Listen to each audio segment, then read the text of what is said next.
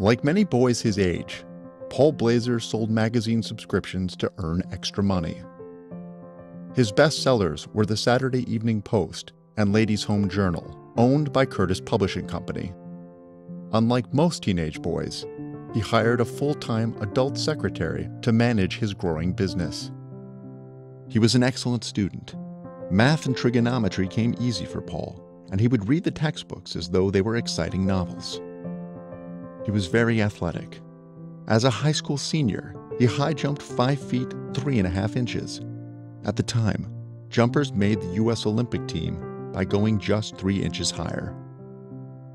He finished high school at age 16, attended William and Vashti College, and made his magazine business even more successful. As a college student, he wrote Curtis Publishing a letter outlining his ideas for improving their sales efforts. They invited him to Philadelphia and offered him a job as head of their school subscriptions all over the United States. Soon he was making over $10,000 a year, which adjusted for inflation was well over $260,000 a year.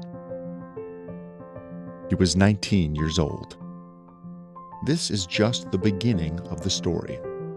Paul G. Blazer went on to be the chairman of Ashland Oil and Refining Company and a true industrial legend.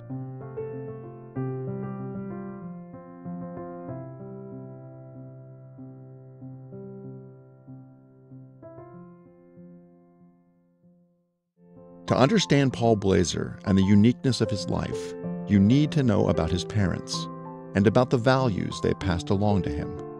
You need to know the things that influenced him as a young man. And since he left behind an extensive archive of his speeches, letters, and other documents, we can hear much of his story, narrated in his own words. I was born into a family of school teachers in 1890 in the Mississippi River town of New Boston, Illinois. The town had been surveyed and platted in 1834 by Abraham Lincoln. The year I was born, the population was 445, but 10 years later there were over 700 residents. The town was small, but it had its own fish market, a soda fountain, and even a button factory. My grandparents were German immigrants, and the family greatly valued responsibility and attention to duty. My father's childhood home was Station Number 3 on the Underground Railroad that began in Quincy, Illinois. The home was described as being on the Avenue to Freedom in Canada, to runaway slaves from Missouri and Kentucky. In the Deep South, the Fugitive Slave Act of 1793 made capturing escaped slaves a lucrative business, and there were few hiding places for them. Fugitive slaves were typically on their own until they got to certain points farther north. The Underground Railroad didn't involve trains, but was a network of people, African American as well as white, offering shelter and aid to escaped slaves from the South. People known as conductors guided the fugitive slaves. Hiding places included private homes, churches, and schoolhouses. These were called stations, safe houses, and depots. The people operating them were called station masters. The exact dates of its existence are not known, but this network operated from the late 18th century to the Civil War, at which point its efforts continued to undermine the Confederacy in a less secretive fashion. As a youngster, my father, David M. Blazer, watched as hundreds of slaves passed through the home of my grandmother Blazer. Yes, she was a station master. The stories that my family told of those days and their involvement in assisting the slaves forged my attitudes on race from an early age. When my father was 38, he left the teaching profession as a school principal and used his life savings to become a partner in a small community newspaper, the Aledo, Illinois Times record, 14 miles away. I was born that same year, so I literally grew up around the newspaper business, and I got extensive experience in selling and creating advertisements, which proved very valuable in my future jobs. By 1912, Paul had been working for Curtis Publishing Company for nearly 3 years, even though he was just 21. While in Philadelphia, Paul became very active in former President Teddy Roosevelt's campaign for president. In 1900, Teddy Roosevelt had been elected vice president on the ticket with President William McKinley. 6 months after their inauguration, McKinley was assassinated, and TR became a very popular president. In 1904, Roosevelt was re-elected, and he successfully groomed his close friend, William Howard Taft, who won the 1908 presidential election to succeed him. However, Roosevelt became frustrated with Taft's brand of conservatism, and in 1912, Roosevelt sought to become the Republican Party's nominee for president once again. And on April 10, 1912, when Roosevelt's whistle-stop train tour was in Philadelphia, young Paul Blazer, barely old enough to vote, ended up on the platform with Teddy Roosevelt himself. Roosevelt overwhelmingly won the Pennsylvania delegates with his campaign theme of improved treatment of employees by their corporate owners. But he lost the nomination at the June 1912 Republican National Convention in Chicago to Taft. When Teddy failed to get his party's nomination, he became a third-party candidate of the Progressive Bull Moose Party. Once again, Paul Blazer was active in the Roosevelt campaign. Though Roosevelt lost the election, his campaign message of how workers should be treated remained with Paul for the rest of his life. I had no way of knowing it at the time, but my early life themes of a river town, racial advancement, academic education, physical education, politics, and business would stay central to my life story.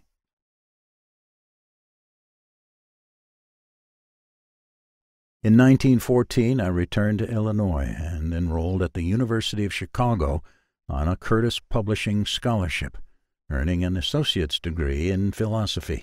I was the student coordinator for the intramural sports program and an officer for our yearbook, the Cap and Gown. And since I was still in the magazine subscription business, I placed an ad in the yearbook. It pulled very well.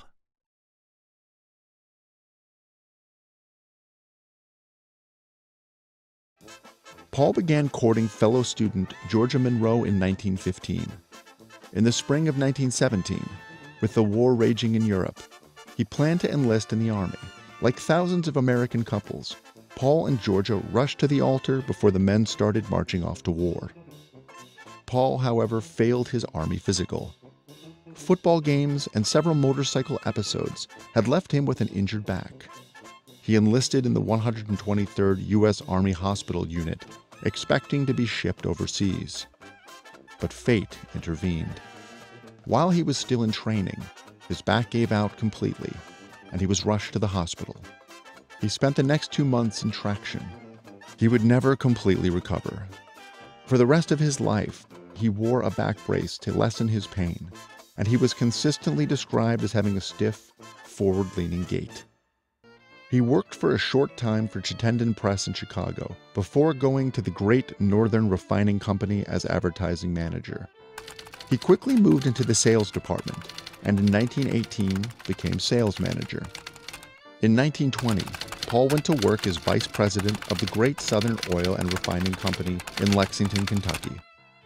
And during the extended absences of the company's president, he acquired his first experience in refinery management. His career in petroleum was well underway.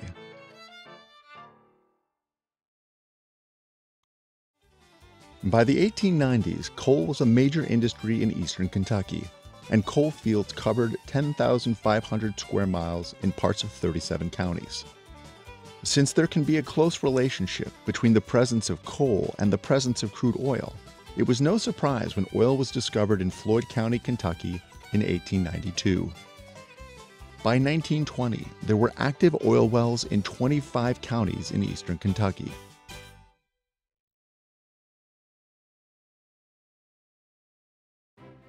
The kerosene lamp, invented in 1854, ultimately created the first large-scale demand for petroleum. But the oil world would soon take on vast new importance when the first production Model T Ford rolled off the assembly line in Detroit on October 1, 1908. By 1920, there were 8 million cars registered in the United States. The gasoline industry was on its way to becoming a very large segment of the American economy. Swiss Oil Corporation was founded in Lexington, Kentucky in June of 1918. In 1920, the oil industry was in turmoil as an oversupply of product had caused the price to drop from $4.50 to $1 per barrel in just a few months. In 1923, the company lost over $259,000. That was $3.9 million in 2019 dollars. At this time, Swiss Oil Company was, quote, all but dead, according to the 1960 biography, Blazer and Ashland Oil. Nonetheless, the Swiss Oil owners were impressed by Paul and promised him that they would buy or build a refinery of Blazer's choice for the young man to run. His first choice was a refinery in Latonia, Kentucky, but the owner decided not to sell. Blazer then settled on a refining operation located on the banks of the Big Sandy River at the train stop known as Leech, near Catlettsburg, not far from Ashland. The purchase price was $212,000, with $50,000 in cash, and the balance in 5 equal payments.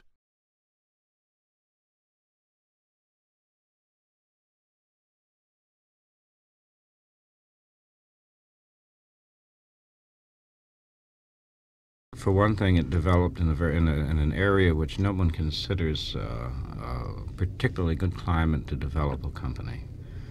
On the edge of Appalachia, in Kentucky. Now, and it started out in trouble. It started out owing more money than it was earning, and with personality problems and so forth. Then they hired a very bright young guy, 34 years old. And they didn't know it, and I doubt very much if he knew it. But they hired a genius.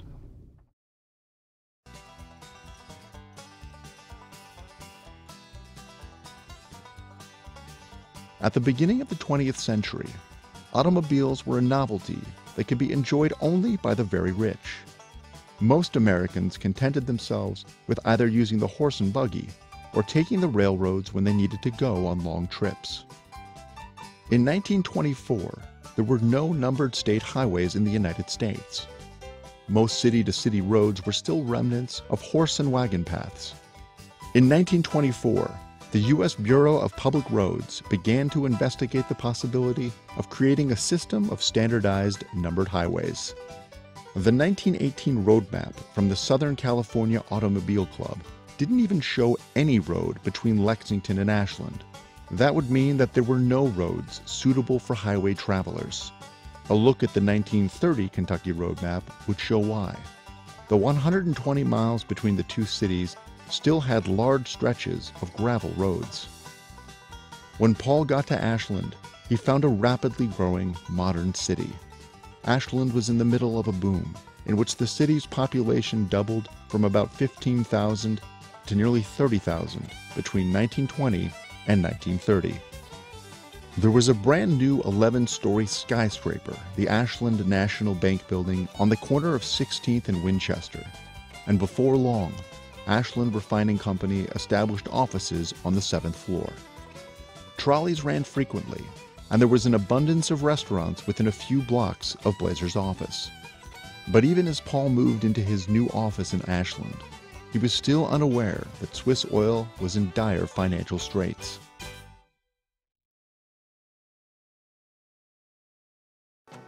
The refinery purchased by Ashland Refining Company was approximately 6 miles up the Big Sandy River from its confluence with Catlettsburg. This location had several positives. It was on the Chesapeake and Ohio rail line. It had easy access to the Ohio River for barge transportation, and it was near a common carrier oil pipeline which could be used for cheap transportation from the many eastern Kentucky oil wells to the refinery. In addition, the Ashland area was booming in 1924, and there was a ready supply of skilled labor. During these early years, Ashland sold most of its gasoline in the wholesale market, often to large companies such as Standard Oil of Ohio. And most important, under Paul's management, the company began to become profitable, and it began to grow.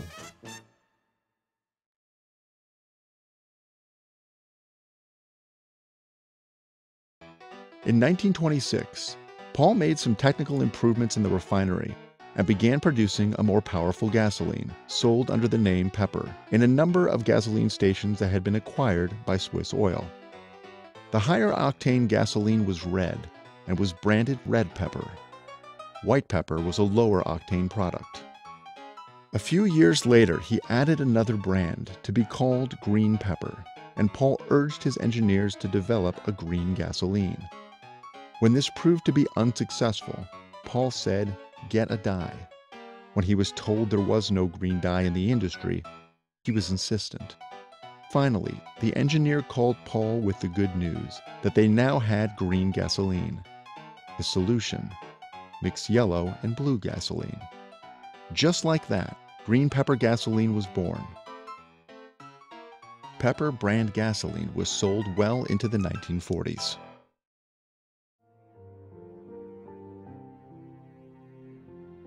When Paul and his wife Georgia moved to Ashland, they had chosen a house on Central Parkway, a short 5-minute drive to his offices in the new Ashland National Bank building. A few years later, the home next door was bought by another couple in their 30s, Fred Vinson and his wife, Roberta. We have a new next-door neighbor, Fred Vinson, who has just completed 5 years as a U.S. Congressman, is one of the brightest people I ever met. He's a native of Louisa, Kentucky, but his wife Roberta was living in Ashland when they married a few years ago. He's just opened a law practice here in the Ashland National Bank building. I think he has a great future.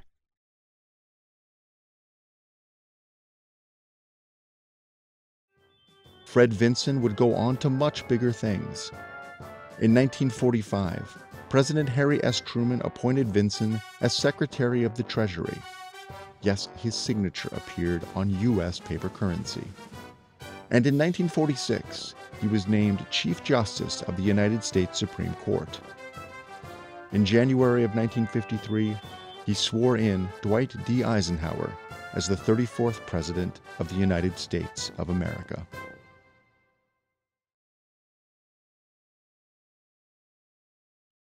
One afternoon in 1930, I received a telephone call from the owner of the Tri-State Refining Company, which a few years earlier had built a plant across the Big Sandy River inside of our refinery. He told me that the plant had been losing about $1,000 a day and that he would turn it over to us if we could assume and pay off his indebtedness, which he had guaranteed personally. He named an approximate figure of around $300,000, and we closed the deal over the telephone.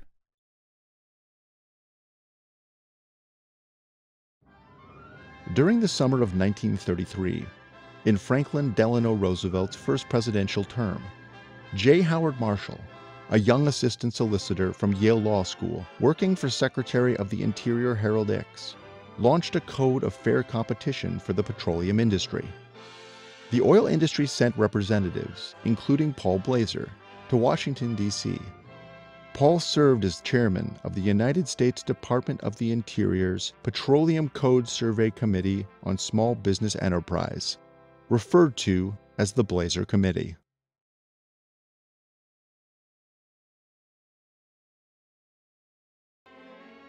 Until 1935, Swiss Oil's home office was in Lexington, while the refining operations were supervised by Blazer from Ashland. Paul kept the Swiss management informed by lengthy letters and reports, but he experienced little interference from his management of the Ashland operation. By 1935, Ashland Refining Company's earnings were 10 times that of the parent company. On April 7, 1935, Thomas Combs, president of Swiss Oil, died, and Blazer was elected president and CEO. Swiss Oil's headquarters were then moved to Ashland. In 1936, the Ashland Oil and Refining Company was formed, and Swiss Oil was absorbed into the new corporate structure. As his business grew, Paul recognized that the community needed additional education opportunities beyond high school. He had a big idea. But with a country mired in economic problems, the Ashland School Board had no resources to pursue that idea.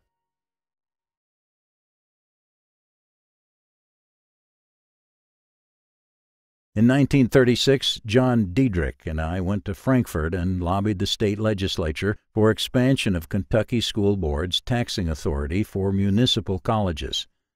In 1938, the Ashland Independent School Board was the only school board in the state to take advantage of the expansion taxation authority by creating the Ashland Junior College. The additional tax for a local two-year college was approved by Ashland voters, and the new college opened in September of 1938 in the remodeled First Methodist Episcopal Church at 15th and Central Avenue. The school board had purchased the church property for $35,000. Dr. Herbert Hazel, who was the head of the Indiana University Department of Physics, was announced as the president of Ashland Junior College. With the Depression still affecting the country, 72 Ashlanders applied for the job of janitor at the college. When AJC was unable to obtain federal or state aid for needy students, Paul and Georgia Blazer created the Blazer Educational Fund, which provided loans to students to attend the new junior college. The fund's checkbook, with signed blank checks by Georgia, was kept in the front hall chest of drawers should the funds be needed during a time the Blazers were not available.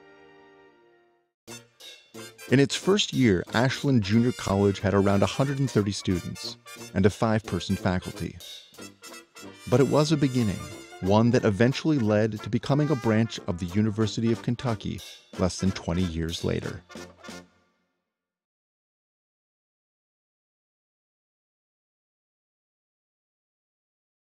For its first 14 years, the company had operated with such a small staff that the entire home office was located on the 7th floor of the Second National Bank in Ashland. On January 1, 1938, the offices were relocated to a 6-story building we had purchased and reconditioned in the previous year. The original cost of the building was low, and the rents from those portions not used by the company paid the operating costs for the entire building. The Ashland Dry Goods has the first floor, and the other 5 floors were offices. The layout and furnishing of the offices did not indicate any effort to show the rank of executives through the use of prestige symbols. Little use was made of a formal status system. Both junior and senior executives of the company called each other by first names, except Paul was always called Mr. Blazer. Later that same year, he implemented a program that allowed employees to purchase stock in the company. And in 1947, he launched a profit-sharing plan in which employee dividends were paid to employees in the same way that the board declared dividends on stock. In the days before Pearl Harbor, there was a lot of speculation in Washington on what would happen if the U.S. entered World War II. I made several trips there to discuss petroleum's role in a potential major conflict.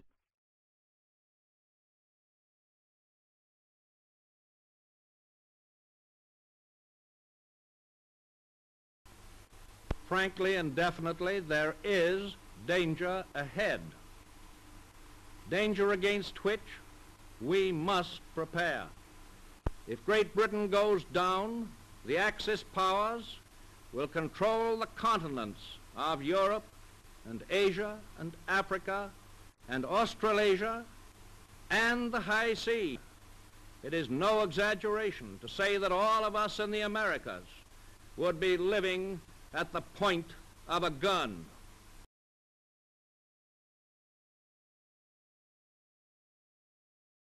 Georgia and I were in Washington when Pearl Harbor was bombed. I'll never forget that Sunday. People were listening on the radio to a professional football game when the announcement came. Still going, he's up to the 25, and now he's hit hard about the 27-yard line. Susan Kennard made the tackle. We interrupt this broadcast to bring you this important bulletin from the United Press. Flash, Washington. The White House announces Japanese attack on Pearl Harbor. Stay tuned to WOR for further developments, which will be broadcast immediately as received. While Franklin Delano Roosevelt was giving his declaration of war speech before the joint session of the United States Congress in Washington, D.C., I was several blocks away in preparations for war meetings. My wife Georgia was a guest in the Congressional Gallery during that speech. Yesterday, December 7th, 1941, a date which will live in infamy. The United States of America was suddenly and deliberately attacked by naval and air forces of the Empire of Japan. Immediately after the U.S. entered World War II, Blazer spent a large part of his time in Washington, helping to fit independent refining companies into the war program. The Secretary of the Interior appointed him chairman of the Refining Committee of the Petroleum Administration of War. He explained to the board at the time, "Due to the disturbing conditions resulting from the war, most oil companies are now being run from Washington. I feel it necessary to be there most of the time. Luckily, the C&O's George Washington has great service from Ashland to Washington, leaving about 9 o'clock at night and getting in Union Station about 6 the next morning."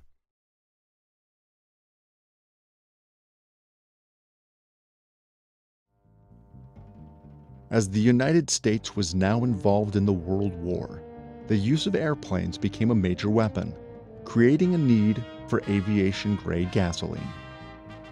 A major expansion of Ashland's refining capacity resulted from a contract dated May 5, 1942, with the Defense Plant Corporation. With this contract, a new refinery was built on 60 acres of land adjacent to the Leach refinery. The government owned the plant, and Ashland operated it. The total investment in the plant was $16 million. This plant would produce 100-octane aviation fuel for the duration of the war.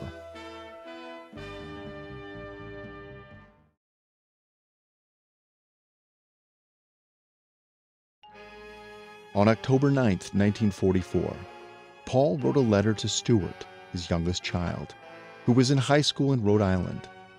Paul obviously was concerned that Stuart would soon have to enter the military. The letter read in part, "Stuart, none of us knows exactly what will be in store for you. I'm afraid there's considerable hard fighting ahead for us before both Germany and Japan are defeated, and it means it may be a number of years before boys of your age can return to school. No previous generation of modern times has been faced with such a serious threat to their civilization. Boys who go into military service can never know how long they may be there, nor can they foresee the conditions which may prevail at the time of their release. Thus, I especially want you to enjoy yourself this year in every way consistent with constructive student virtues, both within and outside the classroom. With love, PGB."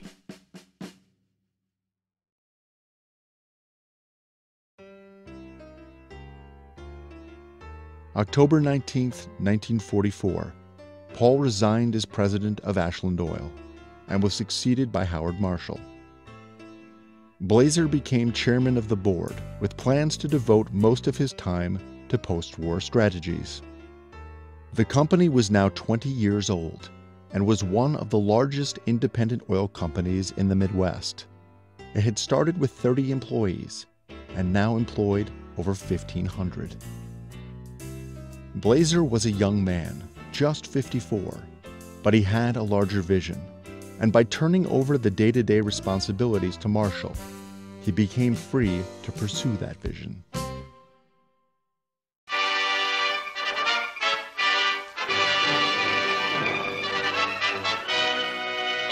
ship Missouri, 53,000-ton flagship of Admiral Halsey's Third Fleet, becomes the scene of an unforgettable ceremony marking the complete and formal surrender of Japan.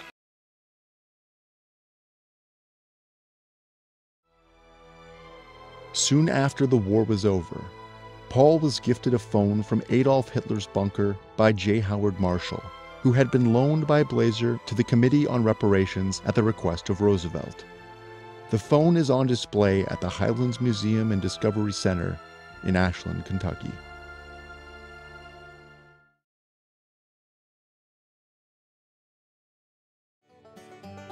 The war was over, and the government did not want to be in the refining business.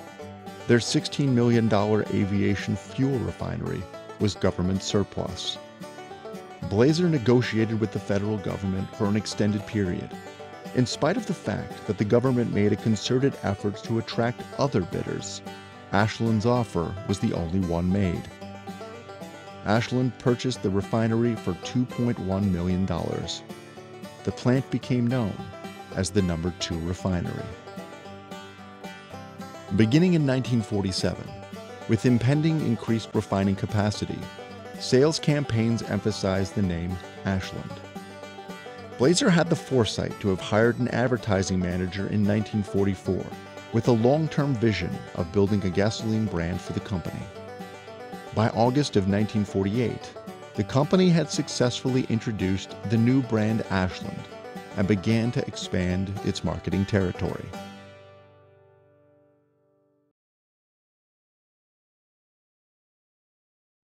Founded in 1866, Valvoline was one of the early companies created after oil was discovered in Pennsylvania. Its original use was as a lubricant for steam engines running at high temperatures. When the automobile industry mushroomed, Valvoline was a top brand for car lubricants. The 1949 acquisition of Valvoline was a good example of Blazer's focus and determination. On a Thursday afternoon in November, Paul had a long telephone conversation about the possibility of Ashland buying Valvoline. Paul, accompanied by his controller, visited Pittsburgh on Saturday.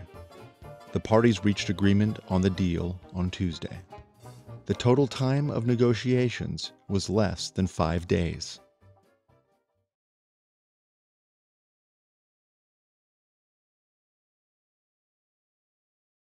A new TV station, WSAZ-TV of nearby Huntington, West Virginia, went on the air in 1949, originally broadcasting on Channel 5. The timing was right for Ashland Oil, as they were now marketing the Ashland brand of gas and had just acquired Valvoline. The Saturday Night Jamboree was a live, locally produced program that was a big hit on WSAZ, and Ashland Oil became a longtime sponsor of the program. There was only one local channel on TV then, and if you wanted to watch TV Saturday night at 7 o'clock, this is what you saw. Ashland Oil and Refining Company, refiners of A-plus gasoline, so good it's guaranteed more powerful or your money back.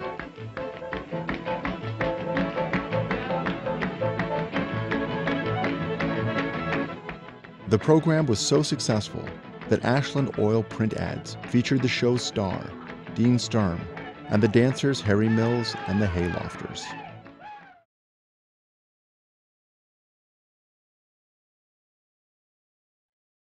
The most concentrated rapid growth period of the company was 1948 to 1950, when assets grew from $24 million to $104 million.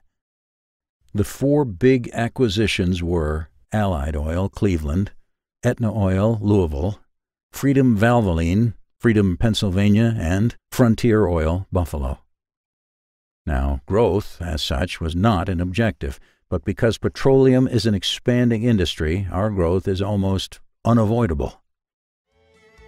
The series of mergers in 1948 to 1950 not only quadrupled the value of Ashland's assets, but broadened its marketing territory to a circle extending roughly 200 miles from Ashland to include all of the Ohio Valley and a substantial part of the Great Lakes area. The Ohio River remained the key to Ashland's transportation system, and towboats with oil barges now extended their trips upstream to Freedom and downstream to the Mississippi, which they plied from Illinois to Louisiana.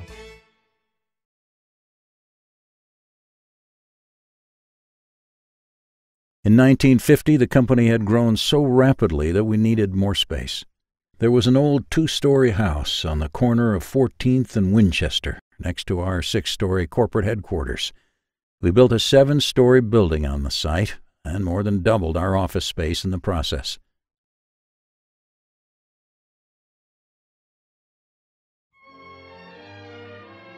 Jesse Stewart was born and raised in nearby Greenup County, Kentucky. At the age of 28, his first book, Man with a Bull-Tongued Plow, received international acclaim. In 1943, his book Taps for Private Tussey was a Book of the Month selection, and from there, his literary credentials began to bloom. Stewart published over 460 short stories. In the golden age of magazines, when short stories were very popular, Jesse was second only to F. Scott Fitzgerald in the number of works of fiction published. Yet Jesse's success was greatly underappreciated in northeastern Kentucky. Perhaps it was because he could be seen shopping at the A&P in Ashland with his wife Naomi every Friday, and then getting his hair cut at the Henry Clay Hotel barbershop, just like regular people. Paul Blazer recognized Jesse Stewart's genius early on, and the two of them both shared a passion for education. One of the results of their friendship was that it became a long-standing tradition for Stewart to open each annual meeting of the company with a story, a poem, or a bit of humor.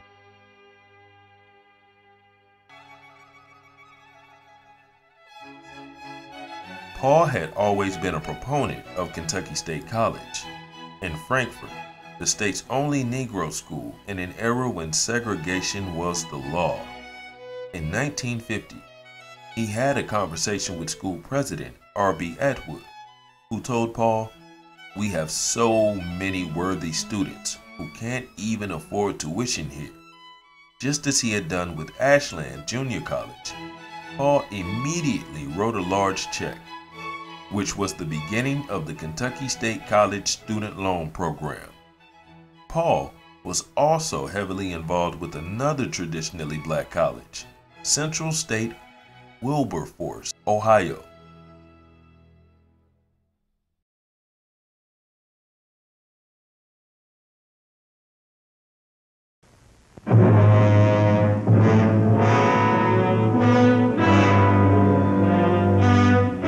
Fighting surges on the front lines in Korea, pivoting on the strategic ridge nicknamed Old Baldy, stripped clean by intensive bombardment over the months. Beginning in 1951, the United States was again at war. This time in Korea. Just as his father had done, young Stewart Blazer volunteered for the service of his country. He was soon commissioned as a second lieutenant in the U.S. Army's 7th Infantry Division. In an era when the nightly news was 15 minutes, Paul and Georgia would watch the broadcast on WSAZ-TV, hoping to find some good news about what was called the Korean conflict. Good news never came. Stewart was killed in action on October 14, 1952, just 2 weeks after he landed in Korea.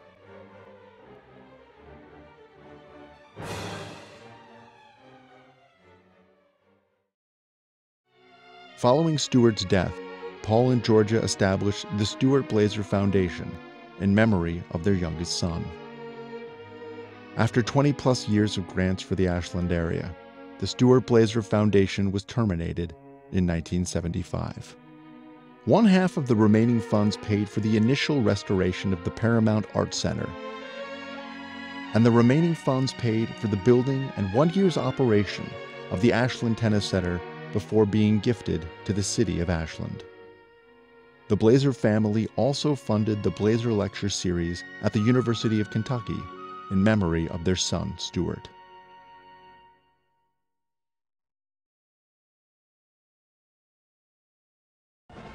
Paul's lifelong interest in sports blended smoothly with the marketing of Ashland Oil's products. The company became a statewide radio sponsor of University of Kentucky basketball and football games, as well as other colleges in the state. They even produced a set of cards featuring basketball players.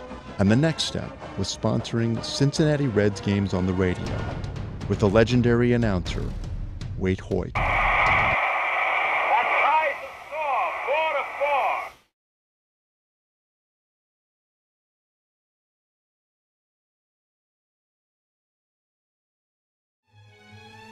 One of Paul's most important accomplishments was little noted by most people. The modernization of the Ohio River locks and dams transformed the Ohio River into a major inland waterway. He lobbied relentlessly to make this happen. And once it happened, his comment was typically modest. I consider myself a marketer and a salesman. We must never forget we live in a world of people rather than a world of things. Others can do more than we can for ourselves.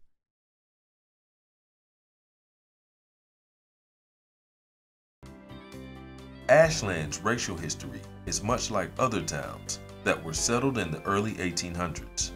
When people first migrated to what was then Pogue settlement, some brought their slaves with them.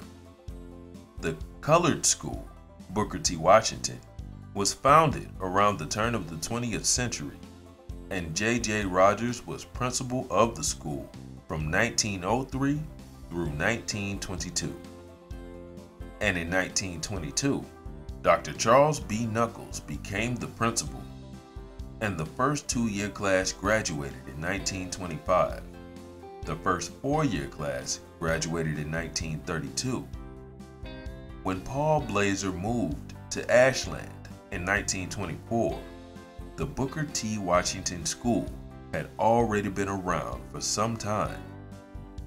Dr. Knuckles immediately found a supporter and friend in Paul G. Blazer, and they were united in their desire and their efforts to advance racial equality.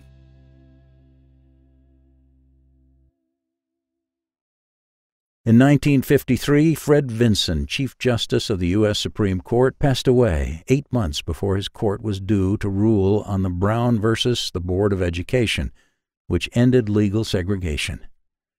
From my many conversations with Fred, I knew that he would be 100% opposed to separate but equal schools in America. Fortunately, the next year, the Supreme Court made the right decision, and integration became the law of the land.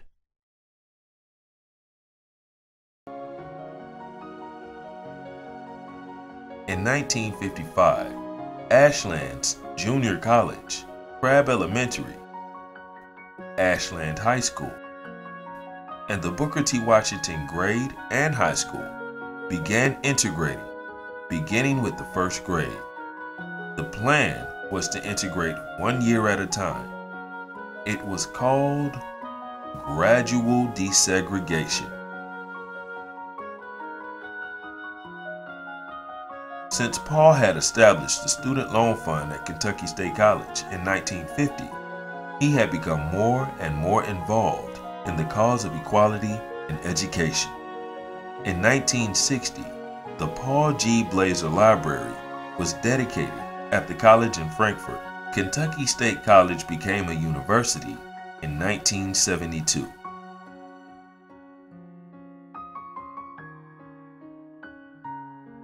In 1962, Ashland High and Booker T. Washington closed, and Paul G. Blazer High School opened. 3,000 guests from across the state attended the dedication of the school with a pool. In Ashland, the integration process went about as smoothly as was possible. Beginning with the 1962-63 school year, Ashland's schools were fully integrated, years ahead of the original schedule.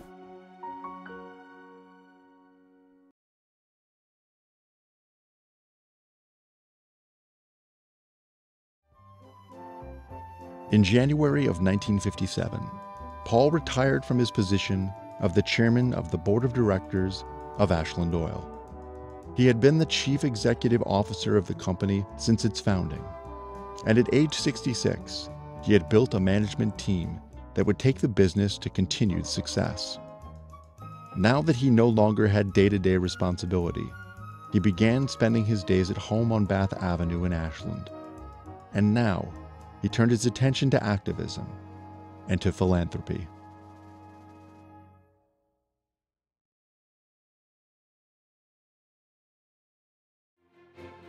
Less than 20 years after the founding of Ashland Junior College, Paul wanted to take local education to a higher level. After a series of meetings with the University of Kentucky, Paul and local attorney Henderson Dysart had a meeting with the UK Board of Trustees in Lexington. Dysart frequently shared this story. As they walked up the steps of the university, he asked Blazer of the probable outcome of the meeting. The answer to the young attorney was, "Oh, Henderson, do not enter such a meeting as this without knowing the outcome beforehand." The outcome was that Ashland Independent School District's Ashland Junior College became the Ashland Center of the University of Kentucky. At the time, the only other UK center in the state had been in Covington. Others soon followed. In 1964, Ashland Center, University of Kentucky, became Ashland Community College. In 1970, a new campus was built on a hill overlooking 13th Street. Today, the Ashland Community and Technical College has 3 campuses in the region.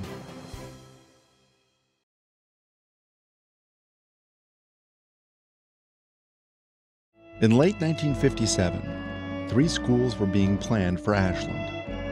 Claude Famine, the Ashland Board of Education president, expressed the Ashland School Board's desire to name the new high school after Blazer. Blazer's reply to the 1957 request. Dear Claude, although the thought was quite a shock to me, I felt greatly honored by the expressed desire of the members of the Ashland School Board to name the new high school for me. After discussing the matter with Mrs. Blazer and my children, Paul Jr. and Doris, I'm honored to accept this very great honor. Again, I desire to express my appreciation of the compliment you have implied to our family. Paul G. Blazer.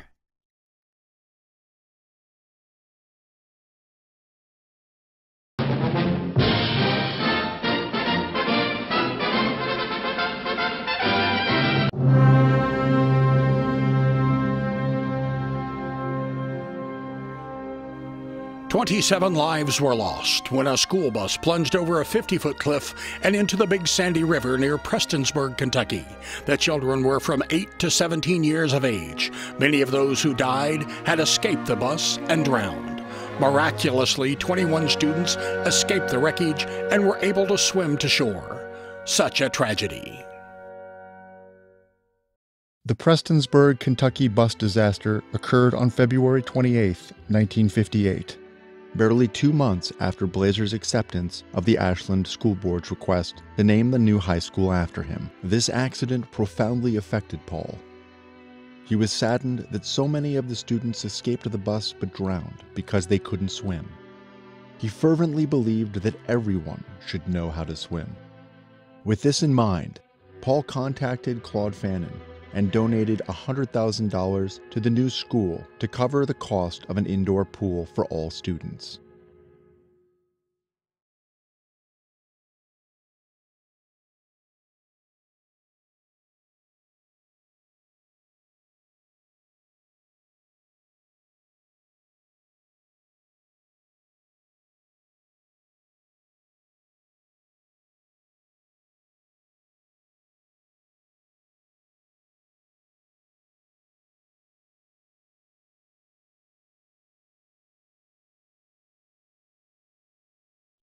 In 1939, Governor Happy Chandler appointed my wife Georgia as the first woman trustee of the University of Kentucky. She would hold that position from 1939 to 1960.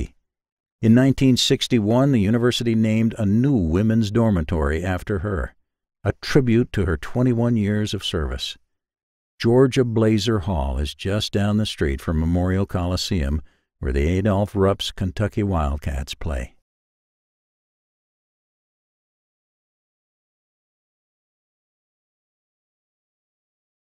Ashland Oil had been one of the first major advertisers when WSAZ-TV went on the air in 1949. Gasoline you can buy, and Mister, your car will have pep, smoothness, and performance you haven't experienced in a long time. You stop at the sign of your Ashland Oil dealer for finest products, finest automotive service in sight. And Paul had watched with interest how programs such as Ding Dong School and Watch Mr. Wizard had been highly effective in childhood learning. Watch Mr. Wizard. Now, Mr. Wizard's not his real name, but that's what all the kids in the neighborhood call him, because he shows them the magic and mystery of science in everyday living.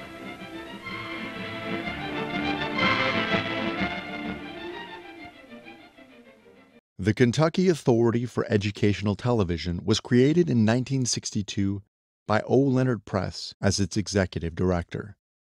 However, the legislature did not fund the network, and a statewide network needed to have 13 transmitter sites all across the state. In 1964, I purchased a fifth-grade TV math program titled Patterns in Arithmetic. It was being broadcast on Channel 3, and 3,000 tri-state students were participating. More than 600 students in Ashland schools were enrolled.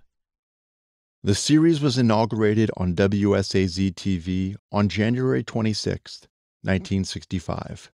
Yet barely 8 months later, at the beginning of the new school year in September 1965, the station canceled. A great many schools within range of WSAZ-TV signal had purchased TV equipment just to receive this program. A lot of people were very upset. Paul Blazer meant to do something about it. With the promised support of Governor Breathitt for a statewide TV network, I personally acquired 13 station sites across Kentucky and then gifted the sites to the Commonwealth. State ownership of the site was a necessary step to qualify for and expedite potentially $2 million in federal grants to enable the expansion of educational television beyond Louisville. In Blazer's communications with the governor, he made clear his preference that no publicity be given to his gifts.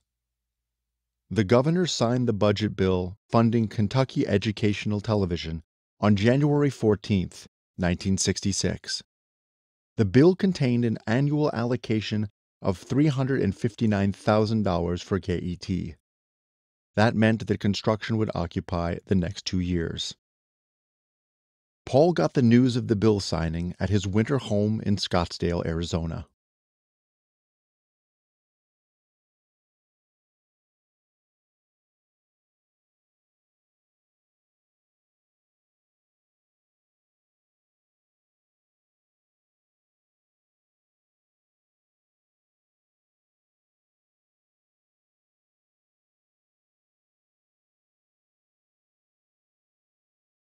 Two years after the death of Paul Blazer, the book The Exception was published. The story was about Ashland Oil, but the heart of the book was about its founder. Author Otto Scott reflected on the man behind the legend. He spoke of the early years, when Blazer took over a failing enterprise. And without getting rid of anybody or without changing the ground rules, he made the whole thing come alive. And this person is Paul Blazer. And that was Paul Blazer. Mm-hmm. So by the time he left, he was on the verge of $1 billion in sales. And finally, Scott spoke of Paul, the man. He was never lonely, and he was never bored. And while Paul was very modest about his success, the author gave a rare glimpse into Paul's pride. He appreciated, for instance, the effort that I was making to write about that company. When he heard that I was interviewing, he was delighted. He was delighted.